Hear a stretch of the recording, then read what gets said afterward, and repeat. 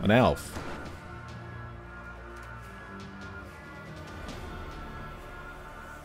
Obviously we don't want to play a Puggo.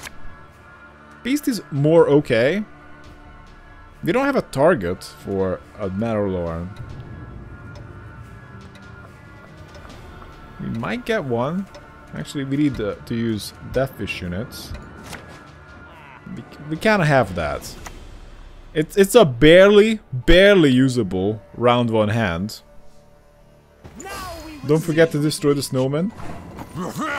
But I asked before, have any of you find anything other than the avatar?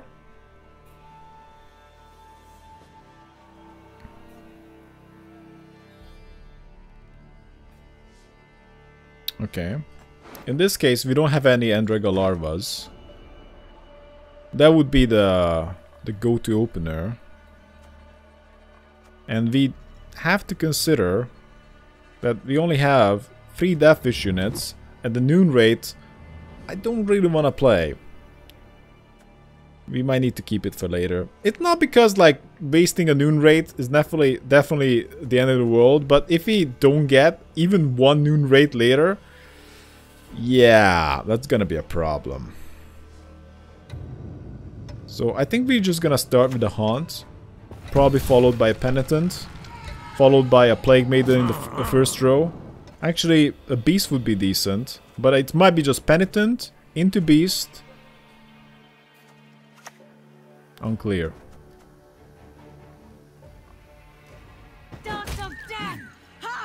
Isn't he going to kill it? So we go Penitent.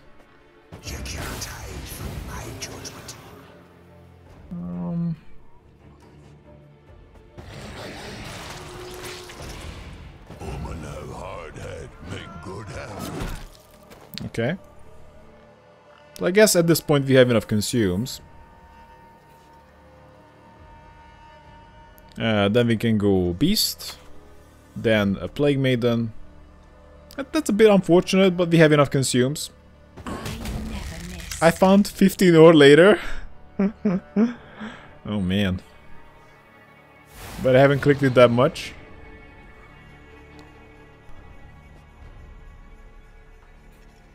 None shall tread on us. We shall drive the Eggman into the sea. Okay, let's go Beast. In the back. And just wait. We don't have any bronze cards that we can target with the Baya, so that's a little bit dead. Our best pull... Actually, we have most of the high-end cards, but it seems like the best pull is a Karen. But it's tied for an Operator. And tied for a Carentier. Yeah, I don't know. This kind of defeats the purpose of tempoing round 1. We can pass. Should we pass? No, I don't think so. If we pass now, he's gonna be down at least a card. Yes?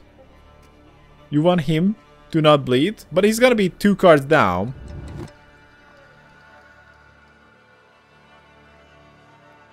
And you get round 3 10 points. Push to death? What? Very conflicting. But maybe he's the biggest noob of all time. And he's gonna push me anyway. And currently we're pretty strong.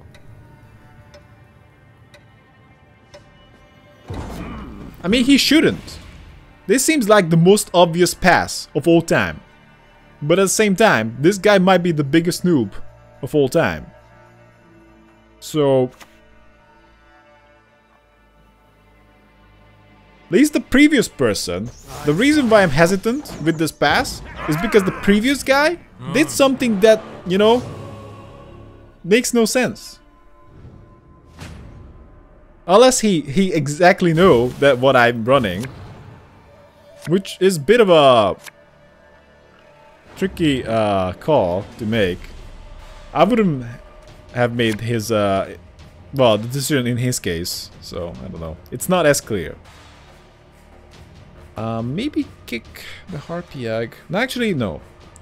Kick the Larva. Because we can target the egg. He might play one card, that's fine. Maybe people are already familiar with this deck. I fucking doubt it. I've seen something like this, remotely like this, once. That guy was running like a total trash version, like not even close to this. Basically, he had some new rates in there and like had nothing else. With like a gauss. That was his entire plan. Total trash. That was like some time ago. This is like, compared to that, this is like 15.0 version. So much better. So let's see what we do. We can do Matahari. We're gonna do a Harpy egg at least.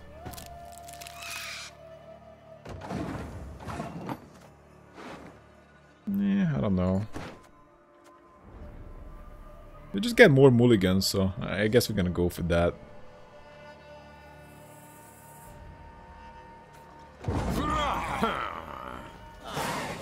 We can't do Hatamari here. Because he passed. It doesn't work. If neither player has passed. And it's also probably better last round. So we kick the egg. It doesn't help us. That is exactly the biggest kick. Okay. Jotun is a finisher. Consume. We don't have a Kairam. That is a problem. So consume wise, we are in a tough spot.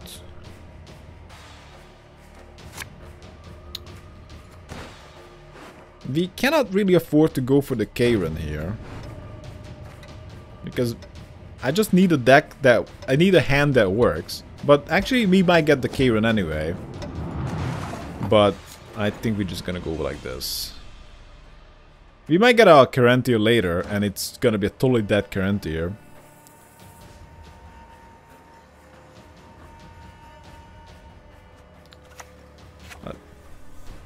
We play in the back. We gonna... Because we already have Gals and Matahari in the back. Claiming the back with 2 slots. So Plague Maiden can go in the front. We have Glusty. So we're gonna Operator. Noon Rate.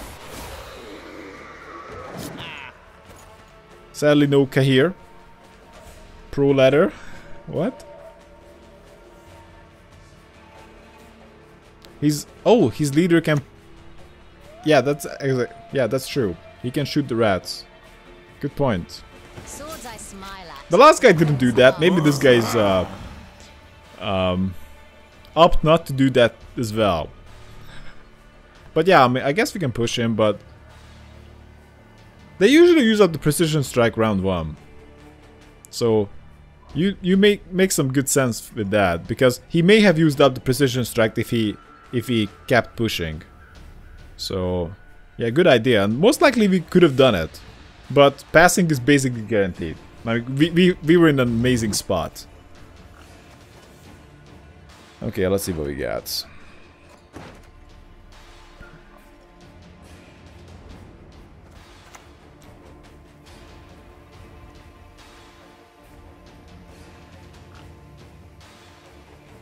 Naivety is a fool's blessing.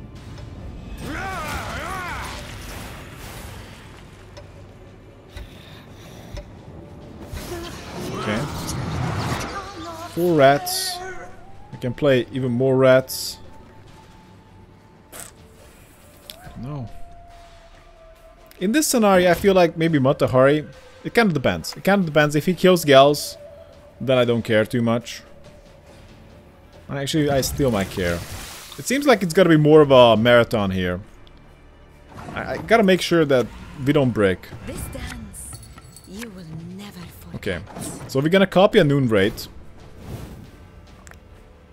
Hatamari is the best 3rd round because you deny his units anyway, so it's card advantage. And I know, but sometimes we have to push round 1. I don't really plan to use it like round 2 too much. Oh man, that's a really bad idea, mate. I know he can deny some reds, but still looks risky.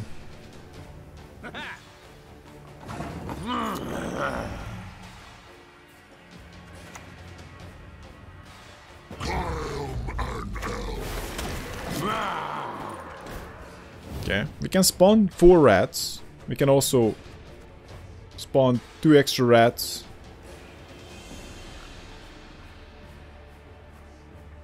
Wait. Damage the unit by 2. So he has 4 ways to deny rats. That's a little annoying.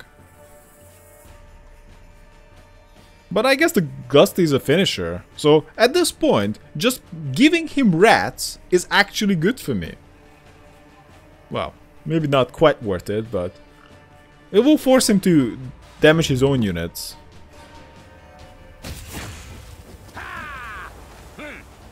He's being dumb. Wait, does he scorch? He can't scorch because he has a 6 point... Oh, okay. It's gotta be Shiro.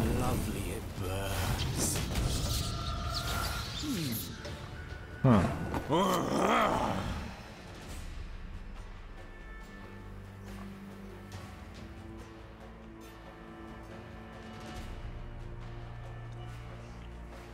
I guess I want to do a Jotun, but let's just focus on our denying efforts.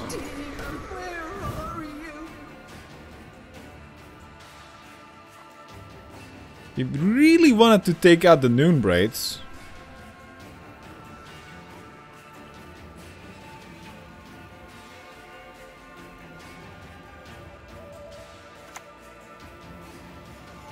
What?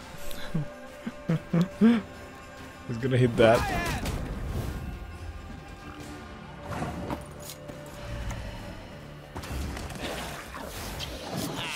Okay, sometimes it's buggy. But the noon rate is buggy because sometimes it's supposed to spawn 2 rats, but if the rats would randomly spawn on... Yeah, the programming is buggy. What I want to say is that if a row is full, then all the rats are gonna spawn on the other row. But if, for example, if it can decide between any of the rows, if any of the rows have at least 1 spot on them, then both rats can spawn on the row that has only 1 spot. Which is just stupid. I don't know who thought of that. Mr. Programming Guy. What the fuck? I mean, I don't get it. Why not just have like two things? Like, spawn the first rat, spawn the second rat. Why it has to be happening at the same fucking time? It's not buggy. There's no room. But no. It spawns. Oh wait, spawn 2 rats in a random enemy row. Oh yeah, you're right. Okay, I'm wrong. I'm totally wrong here. I thought like it was like any rows, but no, it can only spawn on 1 row. I didn't realize that. That is just not intuitive, because that's not what I assumed.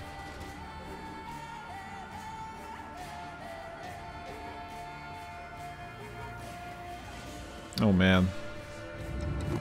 Okay, we need to block him.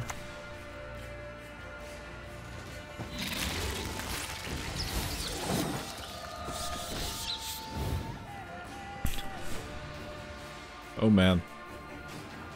Glusty number 2. How big is the Glusty going to be? Oh shit. This guy doesn't know.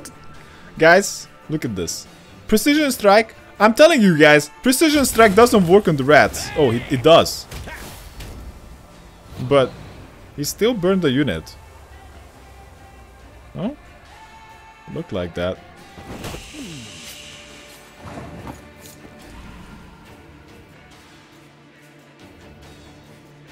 Okay, let's do Plague Maiden. He's a smart one.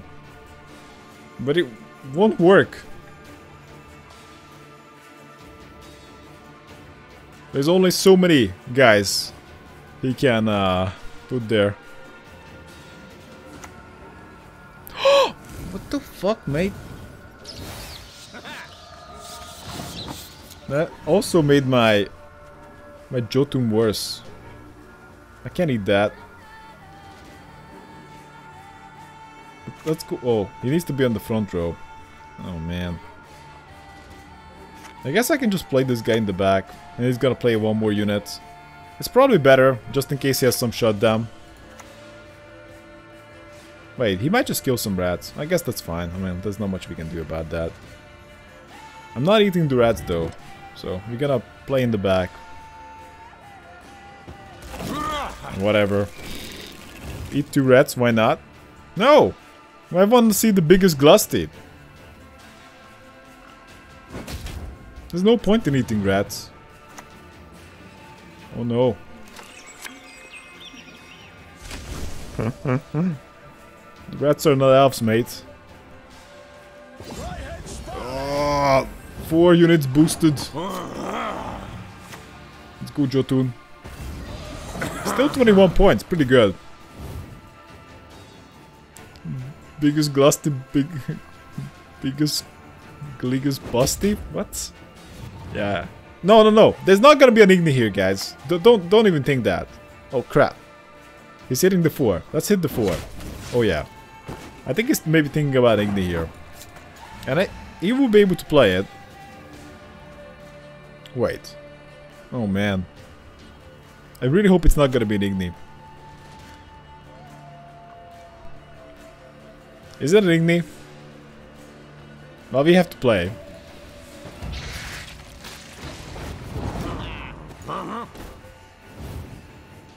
$43. He's pretty big though, so as long as he has a normal unit, not like a hard counter, we should be able to beat him. Scorched Shoe and Igni? I don't know. The last guy was special. Maybe this guy is special too. Maybe he has all the fire spells. GG.